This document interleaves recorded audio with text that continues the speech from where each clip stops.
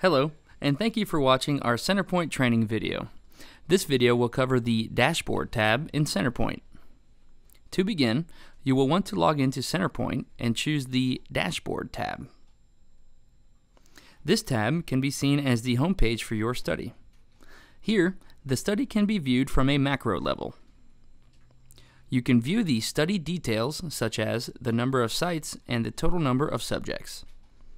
If you want to look at a specific site or subject, you can select View Site Details or View Subject Details. On the dashboard, you will also find the CentrePoint User Guide and be able to access the additional Study Health Dashboard.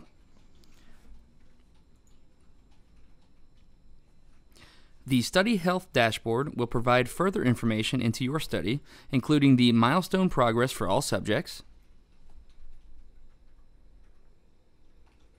recent uploads, device assignments, and the collection progress for your sites.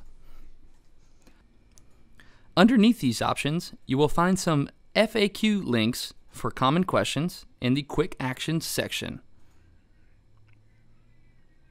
If you continue to scroll down this page, you can also find the activity feed for your study.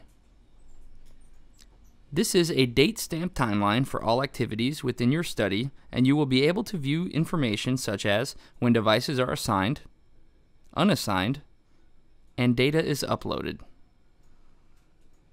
We hope you've enjoyed this video. And thanks for watching.